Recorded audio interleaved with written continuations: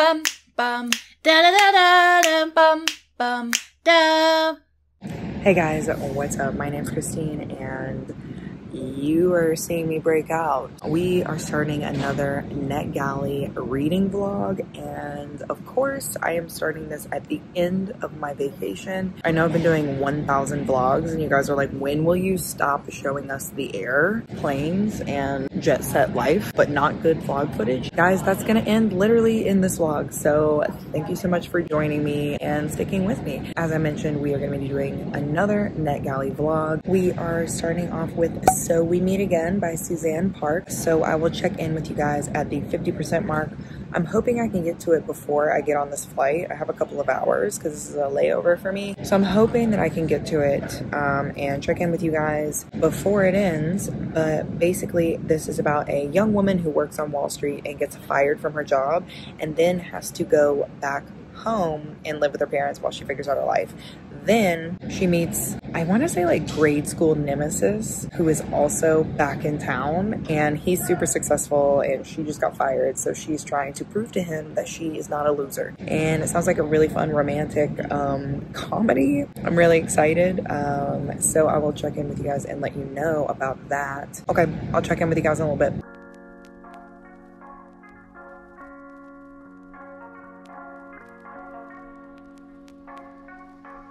So because I felt like I needed to do 50% check-ins for So We Meet Again, then I started The Heart Principle by Helen Wang, and I have no regrets. So let's just go ahead and do 50% check-ins for both of these books. So for So We Meet Again, I am really enjoying this book. I think that even though it is classified as a romance, I believe, I would say that it's not heavy on the romance. It's more about the main character just kind of finding her way because, as I said before, she lost her job on Wall Street and is trying to figure out like what she's going to do back home in Nashville. So it's pretty cute. She definitely hates her like nemesis. You know, does he hate her? That is still to be seen. I have a feeling that he's actually in love with her and has been in love with her since the beginning of time, but it's not like a cheesy romance. It's really interesting because she talks a lot about like business things. So that's why it's interesting to me, because like I don't really know that much about Wall Street. Like I don't really know that much about like banking. I don't really know that much about starting my own company. Like I wouldn't know the first thing. So it's pretty interesting, and I like her dynamic with like her parents, her friends. I can really relate to this character because she has like worked in a big city and then moved back home. I feel like how she feels almost every time I go home, as far as like people asking questions about what she does, and she's kind of like, well, you know, I'm doing well. Am I this huge CEO of a company in New York? No. I'm really enjoying that part of the book. But yeah, I'm having a good time right now. It's looking like a 4 stars as far as like just like where we are. The pacing is really, really good. Hard for me to put down, which is a good sign. Kind of just like speeding through it. And it was really hard for me to be like, okay, look, we need to start another book because we can't finish it all on this flight like a crazy person. But anyway, so that's 50% on So We Meet Again. So let's talk a little bit about The Heart Principle. So The Heart Principle is the 3rd book for Miss Helen. Basically is about Quan. So if you guys have read The Kiss Quotient and The Bride Test, all of those books center around this one family. So it's kind of like Get a Life, Chloe Brown, but instead of it centering around the Brown sisters, it centers around, I don't actually know what their last name is. Diep. I think it's Diep and Diep and something else. I don't remember, because Michael from the first book is cousins with Kai and Quan. So anyway, but yeah, y'all, I'm having a really fun time. Like I read The Bride Test for the Tarot Readathon like a week ago. Loved that book. I love Kai, like so good, so freaking good. I had such a good time. Like I was speeding through it. Honestly, I liked it a lot more than The Kiss Quotient. And like I liked The Kiss Quotient, you know what I mean? So I had such a good like fun time with The Bride Test. Seriously, so good. And I was reading like a little bit about this because Netgalley like will send you information about the book sometimes and just kind of like give you a little preview. And the editor was like, this is not anything like The Kiss Quotient or, you know, The Bride Test. Like it's different, it's special, XYZ, da da da. So I thought that it was gonna be, I was a little nervous because I was like, does that mean this is gonna be different? Like different? Because I love those two books. Like I really enjoyed them. And honestly, it's been so unexpected because I mean, I thought that I would like them, but like I really love their stories. But yeah, I'm 50% through now. I don't know what it is about Miss Helen, but like y'all, her writing is so good. Like she has literally become a writer that I will buy her next book, like an automatic buy. Let me just tell y'all, if you read The Kiss Quotient and you were like unsure about it, you were like, I don't know. You need to read The Bride Test, and I think you need to read The Heart Principle. I'm obviously not sure about where the ending is going to go, but I'm about to go get some Starbucks because I have no groceries. And I'm gonna finish this book this morning. So you guys will see me in the same exact t-shirt talking about the end of The Heart Principle. But let's talk about the book really, really quick. So this book follows Quan, who is like the last of the three like guys. He's like the oldest brother, Kai's older brother. And he's kind of had this reputation of being a playboy of the family. But not like in a really douchey kind of way. More of just like, he just like has a lot of sex. Like he just gets the girls, you know what I mean? And so we start off basically from the first page, he has gone through like some kind of health issue. So like he hasn't been in the game for a while because he just had surgery. So he's like looking for like a hookup. And then this other girl, Anna, who the story centers around as well, she just found out that her boyfriend wants to have an open relationship with her and essentially told her in a few words that he wants to just like go and hook up with other people before they get married because he's just not sure. But I want to be sure. And I'm like, it sounds like a good excuse to just go and like cheat on your girlfriend for a little while and then come back. But anyway, no judgments if you're in an open relationship. But he didn't even, in this specific situation, he like didn't even ask her. He was just like, yeah, we're gonna do this regardless of her feelings. And that's annoying to me. I'm like, huh. Okay, that sounds like you need to break up to me, but whatever. So anyway, she starts seeing Quan, and apparently after their first night together, they don't stop seeing each other. It was supposed to be like a one-night stand, but it's not. So it's, I mean, it's really good. It's really charming. And Quan, I wasn't sure if I was gonna like his perspective because I really didn't want to see that douchey side of him, you know what I mean? Like, but because he's been really caring cousin for Michael, and he's been the older caring brother for Kai. All that to say, he is a different person in this book than like what we've seen previously because he has gone through this health thing. You know, he's going through his own emotional internal struggle. And I'm like, this book is so special. Like, this is so good, guys. Like, it's so good. I'm like tearing up right now. Like, can you see my eyes? So I can understand what the editor is saying. This is a special book. It's like different than the other ones, but also her writing is not like completely different. So this is like a huge tangent, but guys, I'm having a good time. Like, it's a 4.5, maybe a 5. Do I dare? This is definitely a game changer. This is probably my favorite romance series of the year that I've read. Low-key, it could be my favorite series. I'm not sure. So anyway, we'll see how it ends. Obviously, I don't want to give you guys too much details, but I am telling you to read it. Like I said, How So We Meet Again is more about the main character, Jess, like her kind of figuring out her life. This book is a true romance.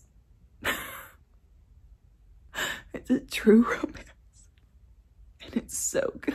It's so good because it also obviously has the like extra layer to the romance that I love. You guys know that I love that kind of stuff. Anyway, I'm just gonna go get my coffee so that I can finish this book because guys, I'm like I said, I was speeding through So We Meet Again. I am speeding through The Heart Principle. Like, it's so good. I also need to pre-order it because I know I got it in an arc, but I need to own it.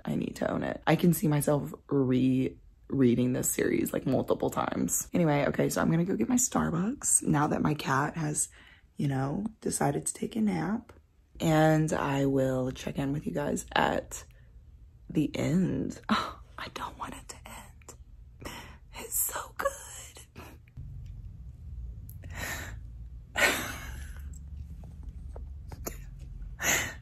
Yo, this book just made me cry.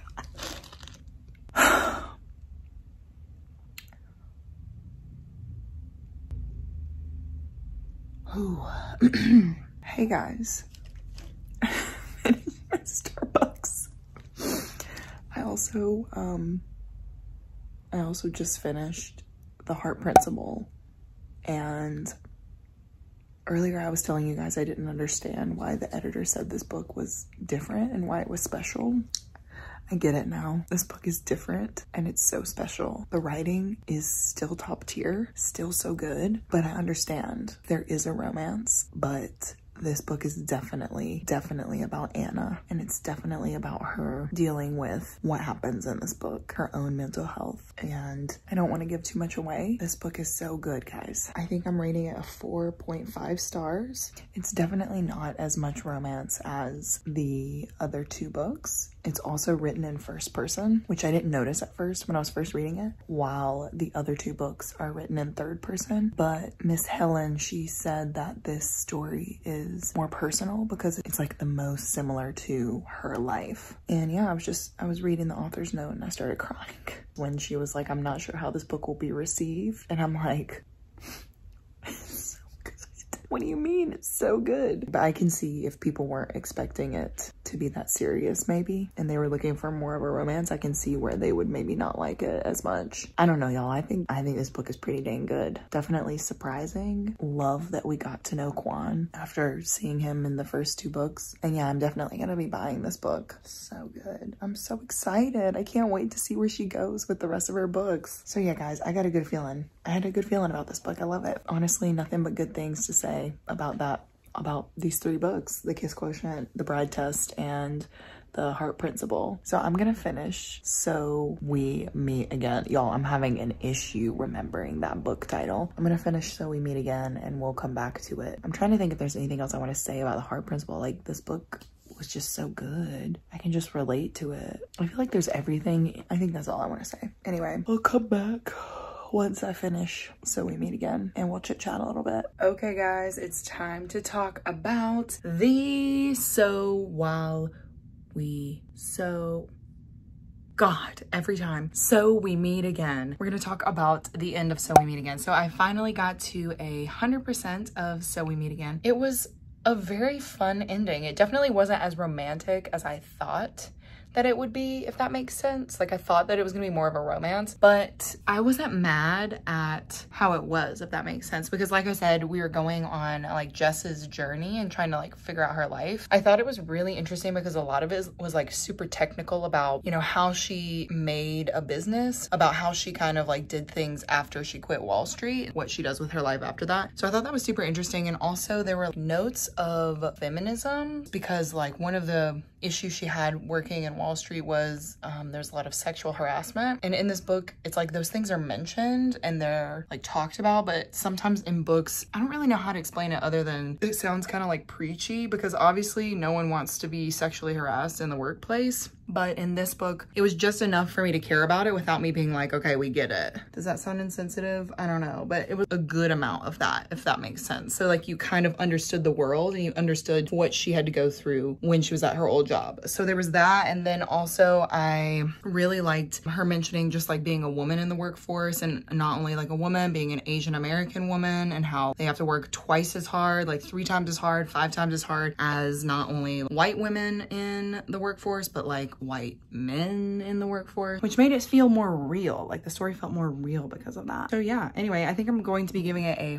4-star rating. But yeah, I really enjoyed it. I definitely recommend if you kind of want like, I wouldn't say like a super romantic book. If you kind of want like a atmospheric rom-com, like this book literally made me laugh so much. I was just like giggling. Who am I? What am I doing?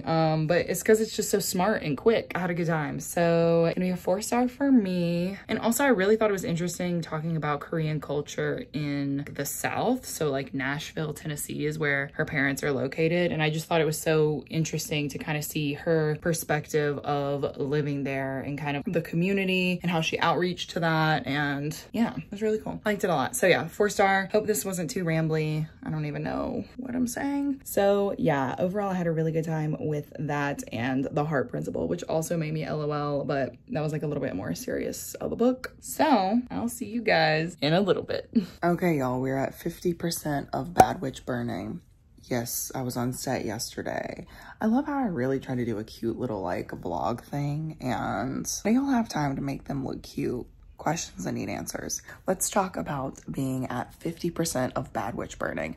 So this is so interesting that I'm reading this book a month after I read The Taking of Jake Livingston, because they're kind of low-key the same premise. Like, they're both witches, and Cottrell, who is the main character, she is figuring out that she can actually like resurrect people, and it's just such a different perspective. And it's definitely moving a little bit slower than The Taking of Jake Livingston, just because I feel like at 50% right now, like all the things that she could do right now have happened. So we have not gotten to the main conflict yet, the main like crazy thing that's gonna happen yet, because we've kind of just been doing sort of the same thing since like 30% of this book. So I have a theory about the resurrections, because Cottrell is definitely not feeling well after she does them. And so I definitely have a theory about that.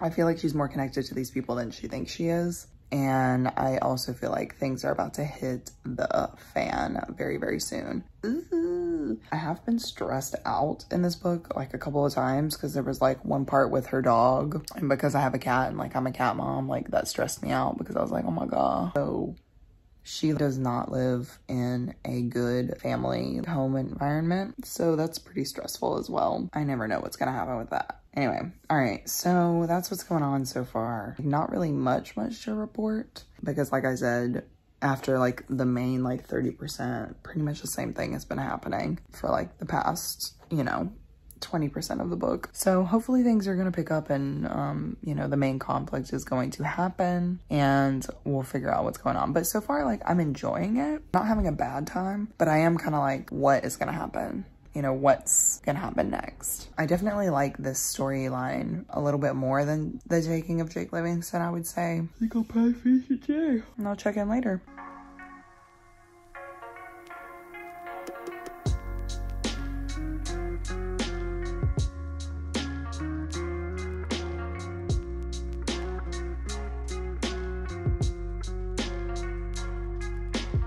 Okay, everybody, I've officially finished Bad Witch Burning. I think I'm gonna settle at a 3.5 because, like I was kind of saying in the last clip, it definitely took a while for things to kind of like progress once it got to a certain point. And it kind of stayed like that until like the very, very end.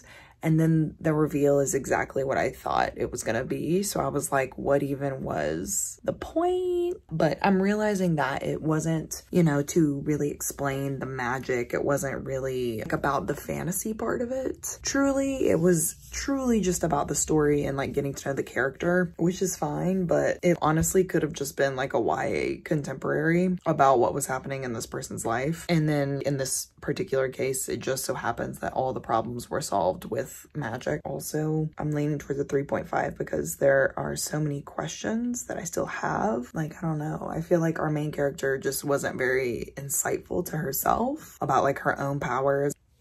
I don't know. I feel like you're smarter than this, but maybe not. So yeah, it's a 3.5. It like wasn't the worst thing ever, but like, was it a Fantastic Four? No, just because of the ending. Like, we started off so high, and then, you know, it just kind of was a little lackluster in the end. So yeah, I think that's what I'm gonna settle on. I feel like I told you guys what this was about, but basically our main character is like a witch who can talk to the dead. She's like a medium, and then she realizes that she can actually like resurrect people. So obviously she gets into some trouble. The scenes with like the dog were like heartbreaking to me. I was like, oh my god, this is so sad. So like, I wasn't a huge fan of that. It was honestly kind of stressful to read a little bit, and it didn't really have like a witchy vibe, a witchy setting, a witchy atmosphere. It was more, like I said, more of a YA contemporary with like, you know, her being able to do these magic things as like a back burner detail. Not exactly the magical realism that like I would want in a fantasy, but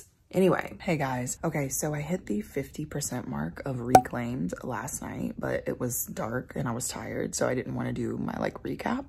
But essentially 1 or 2 pages before I hit the 50% mark, like the thing happened. Like the plot twist, the thing that tells you what's going on happened. And I was like, oh, This is crazy. So I'm interested to see how this book is gonna like continue, because now that the thing has happened, there has to be some kind of like conflict to like either solve the issue or everybody just like ends up being cuckoo bananas by the end of it. So I'm excited because I feel like the pacing of the book has been pretty good. Feeling like it's about to get super, super quick now that the thing has happened. I'm gonna go sit outside and read a little bit, fully finish this book.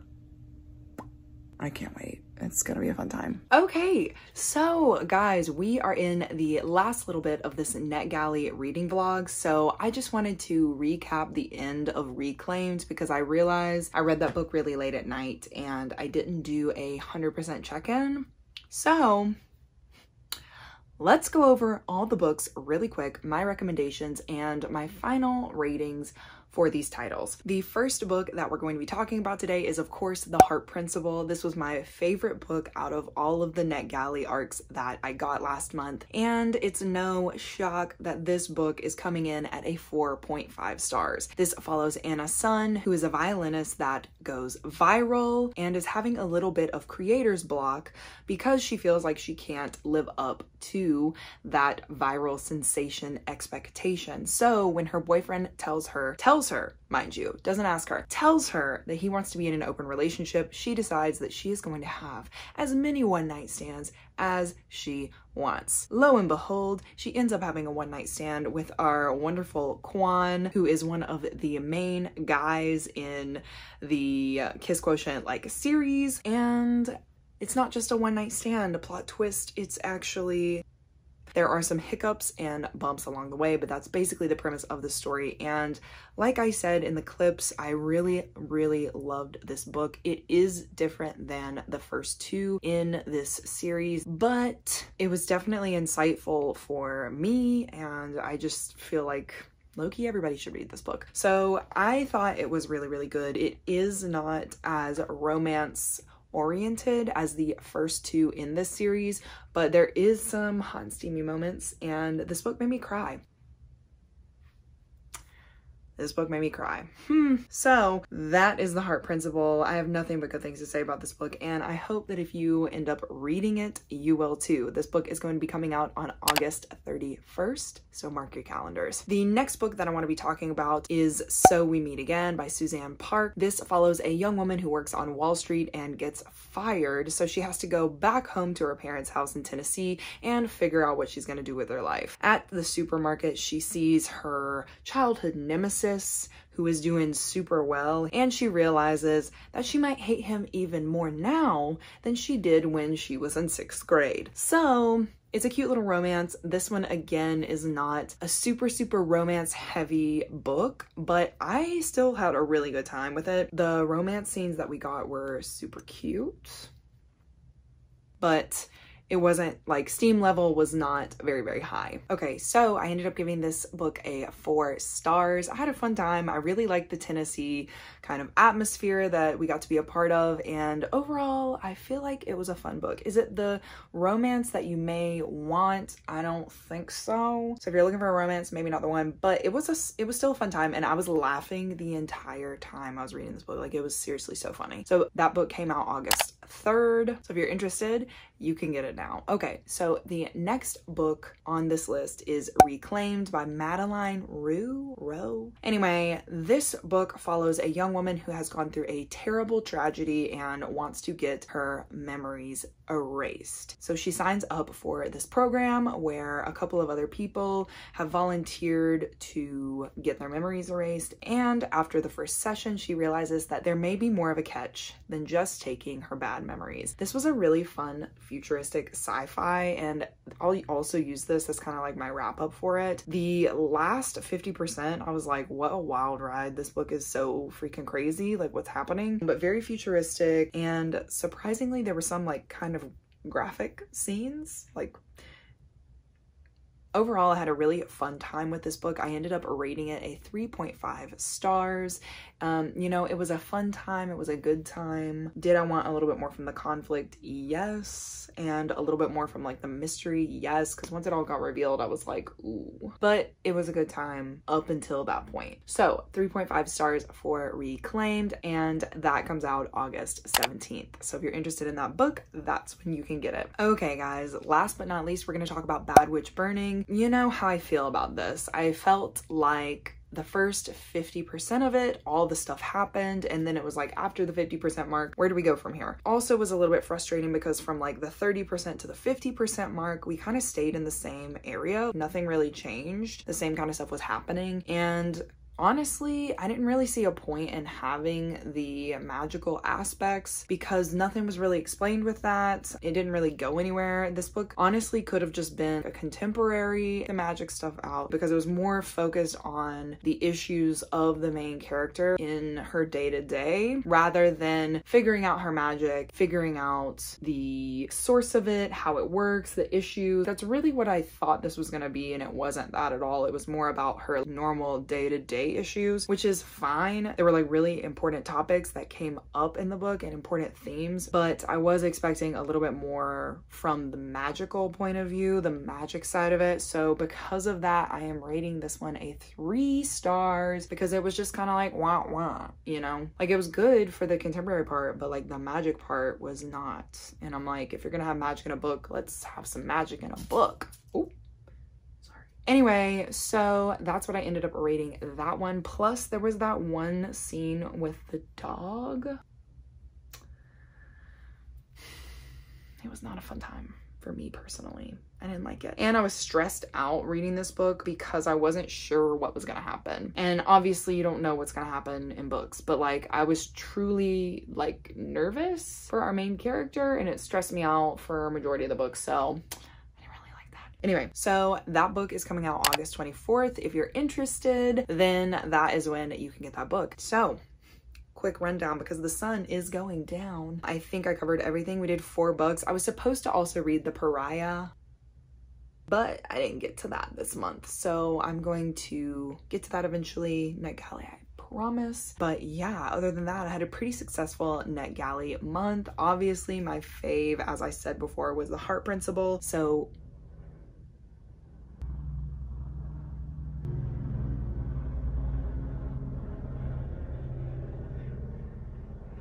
this is literally crazy. Okay, y'all, so y'all saw you saw what happened yesterday. All I can say is someone was on the loose. Anyway, so I just wanted to end this video officially and say to you guys, thank you so much for watching this video. If you liked it, give it a like for us. Comment down below if you are enjoying the Netgalley reading vlogs, and if there's anything from this vlog that you're actually planning on reading this month. Some exciting titles. The Heart Principle. And yeah, if you guys would like to support me and Monique on this channel, go ahead and click that subscribe button and turn on the notification bell if you don't want to miss another video from us. Thanks so much for sticking around, and I'll see you guys in the next one. You want to say bye? You want to say bye to the camera? Sweet boy. Bye. About to fall asleep.